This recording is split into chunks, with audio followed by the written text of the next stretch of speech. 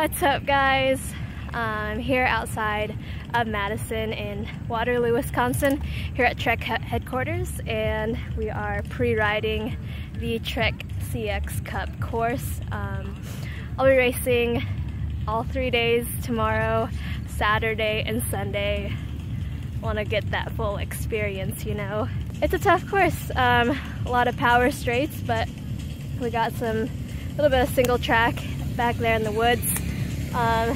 At least 3 flyovers that I know of, but yeah, should be a fun time. We got a chance of rain for the next several days, so it's just gonna be a toss-up to whether we have mud or not. And whew, I'm feeling the fatigue,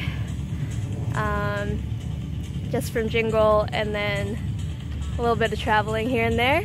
But I think I'm gonna go to bed early tonight, so I race tomorrow at 10.